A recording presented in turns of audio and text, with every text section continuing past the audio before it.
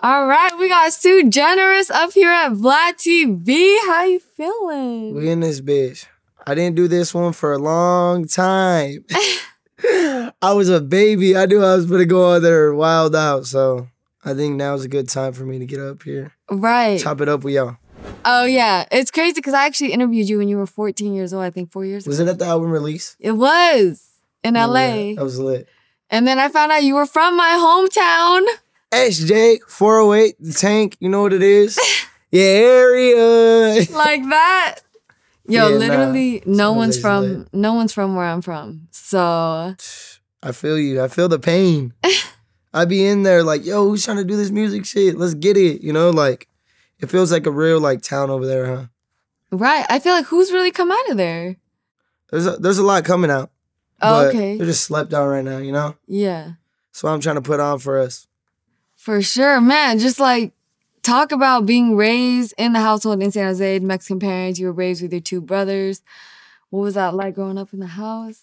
I got one brother. Oh, okay. It's gang right there. But SJ's cool. It's cool. I love SJ. It's like it always felt like, even though I didn't have a childhood because I started the music shit at 13 and dropped out, whatnot, moved to LA on tour, whatever. I feel like I still had a childhood. Like, I was still, like, walking to and home from school every day, feel me?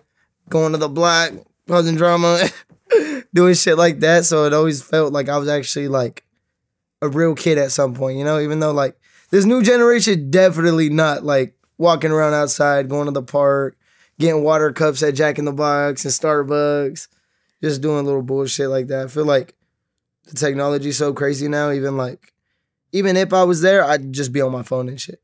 Just TikTok just be having me like all that shit. VR, all that shit. Yeah, but it's cool. Yeah, I think you said you always knew you wanted to do something with your life. Like, when did you think did you think you'd be this little superstar running around today? Rapping around town.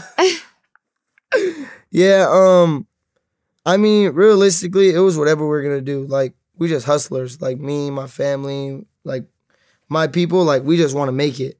We just want to get money. We just want to go up, you know? Like, we've always had the love for music. You know, my pops did music. Uncles, cousins, everybody did music, so it just made sense. But we was doing everything. I was selling gummy worms. I was selling earrings. I was selling lead pencils in kindergarten. Like, everything. We was just destined to get money, for real. So you were hustling. Oh, God. What high school did you go to? I went to Lincoln High School, but I went for like 3 months. You didn't finish? Nah. Oh, because you went on tour. Yeah, so I was in there for like 3 months, right? So I had dropped a song when I left middle school, right? Like during summer, it was like my birthday. I got a little laptop and I was like, yeah, I'm gonna drop my song on SoundCloud. Drop that shit. So I went into high school as a SoundCloud rapper, like coming up and shit with my first song. So it was just like, high school wasn't a good experience, but then like towards the last month, it got good. But like the whole time I was there, they were just like, SoundCloud rapper, Lil Pump wannabe, this and that, just talking shit. And then like in the middle of all that happening, I just kept pushing and I kept pushing my song, you know.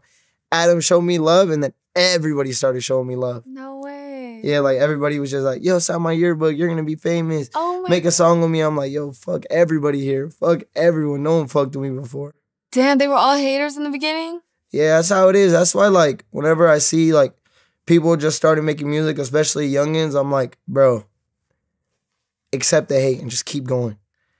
You know, it's like the most generic thing to say, but for real, like, they're not getting no money yet.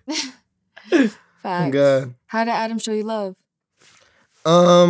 I paid for him to react to my video on live stream. Oh, okay.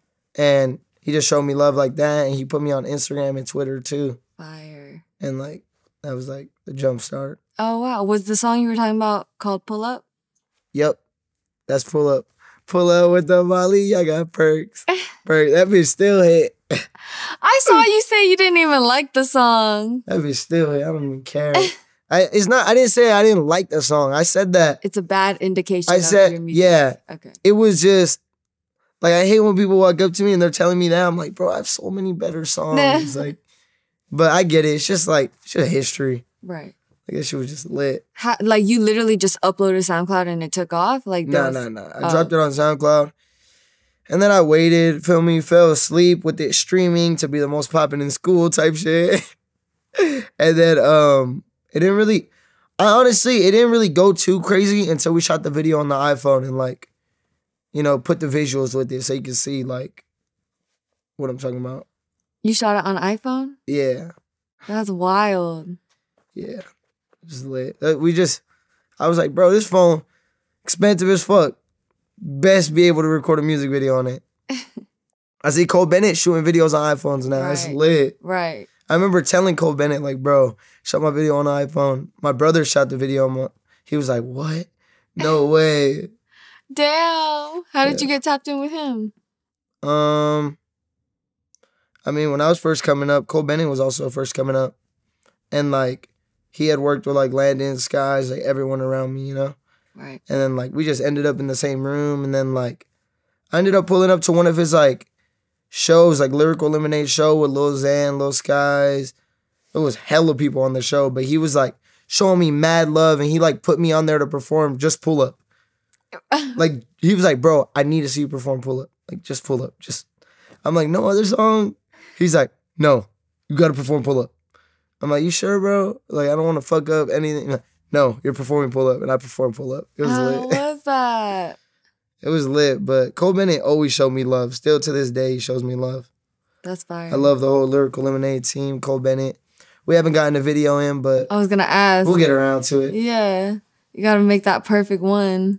You know, God, I'm going to keep sending them songs. I love it, man. Well, I know, you know, after Pull Up happened, you became the most popular guy in high school. How did that feel? Were you like, did you like the attention? Were you ready for it? I liked it, but there was like a love-hate for it because everybody was like showing me love that wasn't. So I was just like, damn, it sucks. Kind of like, I wish they would have shown me love before and I could enjoy it, you know? But it was a blessing for real because I was going broke. Really? Yeah, they had hired the rent in San Jose. Like, you know, they're trying to make that like the tech spot, you know? So they had hired our rent like something crazy, like $1,000 or some crazy shit. And I was just like, damn. And I knew every day like would go by and I'm like, we're gonna go homeless, you know? Like the whole family. I was selling shit at school, but it was just not enough money to even like help, you know? They just wanted us out of there. Like everybody moved out that whole neighborhood that lived there. Crazy. I saw you were talking about how you needed $50 to record in the studio, and that was even hard to pull. They tax for studio sessions, bruh. Like, I recorded that pull-up song on, like, some little shitty $100 setup, you know, on Audacity and sent the vocals out to get auto-tune. I never actually heard it with auto-tune or anything. No way. Yeah, it was a interesting way of recording. That's why in today's time, I'm so happy to see it. Like, a lot of these kids in the underground scene are recording their songs on, like, band labs. Like, the other day, I did a feature for this song for Vegas Made Chris. And I was like, this song is crazy. And he's like, yeah, bro, I recorded on my phone. I'm 17, just in school. Like, I just hit a song on my phone with headphones. I'm like, it's fucking beautiful. Aww. Everybody has a chance now. It's awesome. That's awesome. Yeah, I don't know. Maybe Band Labs was around, but shit. I don't even know what that is. Band Labs is like, you could record songs on your phone and like with auto-tune and everything from an app. Yeah. Like, it sounds crazy too. Like, it sounds better than my studio. For real.